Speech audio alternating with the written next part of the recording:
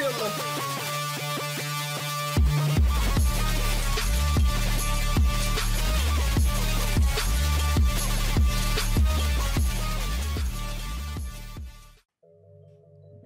What is up, guys? It is Gamer here, back again with a Dragon Ball Super episode review. I'm recording this on Christmas, on the 25th for Christmas, on Christmas Eve, like the last video, at 4:30 at night. So hopefully you enjoyed this later on in the day. I don't know when I'm going to upload this, but yeah.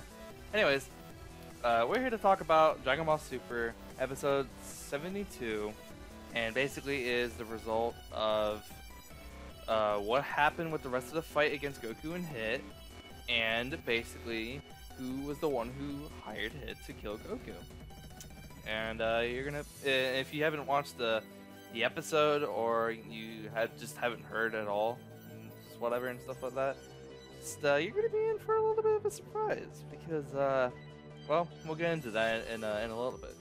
But basically, the episode begins off, recap, stuff like that. Goku dies. He dies, and we do find out that he is dead. He's not moving, and the eyes do insinuate that he is dead.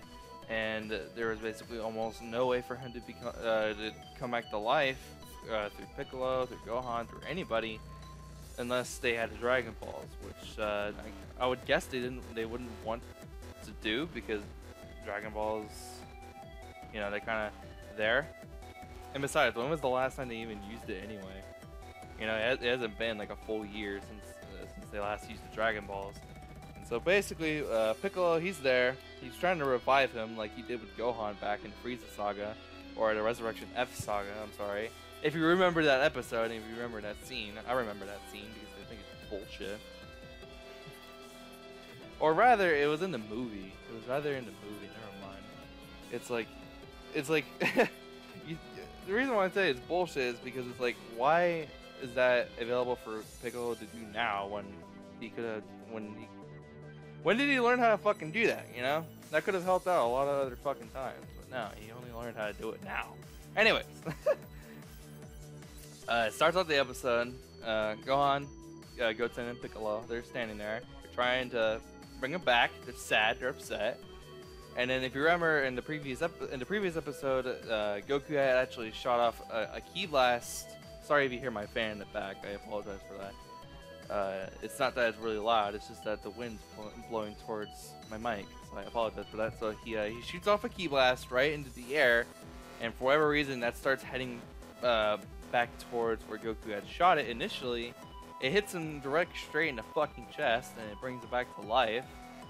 And then he's like, I think I figured out Hit's move and stuff like that. He thinks he figured out Hit's move. And so he starts fighting Hit again, and miraculously, surprisingly, actually, not really, but surprisingly, he did find a way to counteract his attacks. And basically, he goes off to different places, two different places, which is woods with trees and stuff like that. And then just some random rocky terrain next to the fucking ocean. And then basically they're fighting. Hits is basically he's untouchable. He's virtually invincible because of this new whole different thing with his time skip.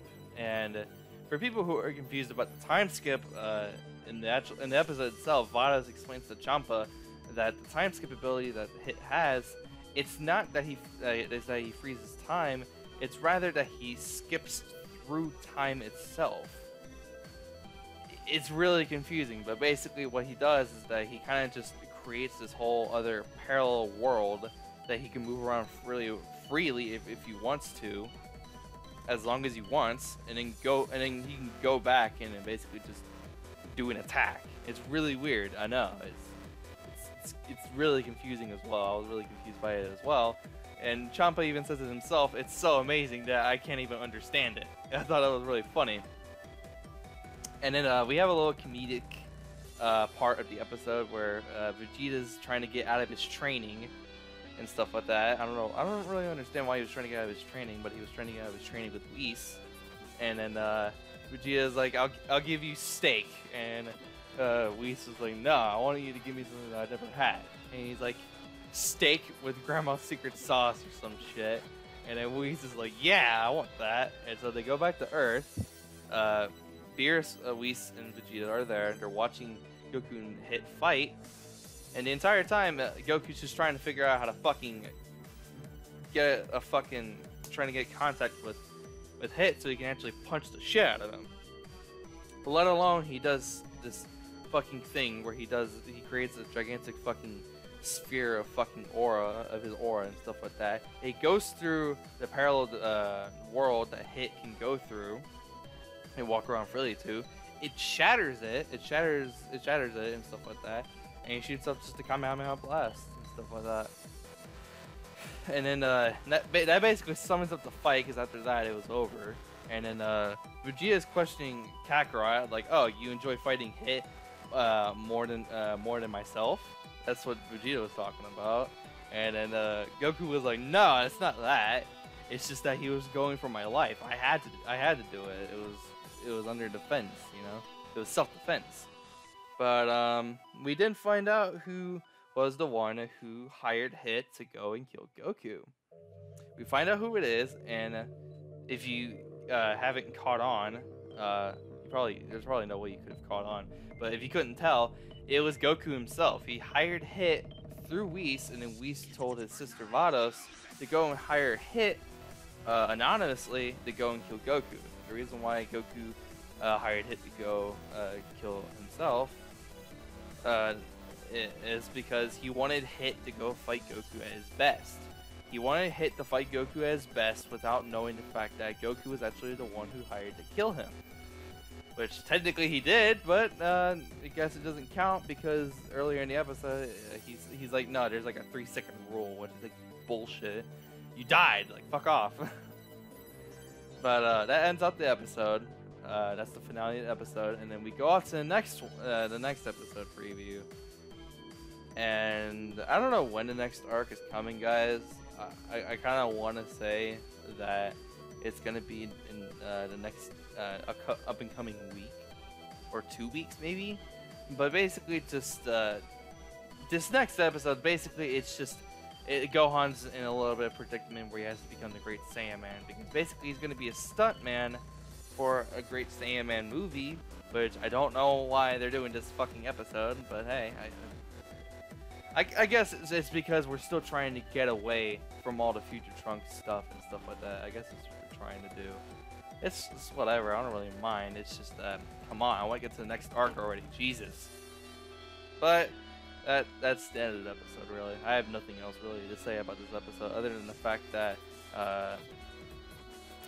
we figured out who Hit was hired by. We figured out just a whole bunch of stuff that I don't really want to talk about. But I'm gonna go ahead and end off the video now and wrap up just everything in general. But if you guys enjoyed this shitty fucking video that I always make every single week, go ahead and drop a like on the video and leave a comment saying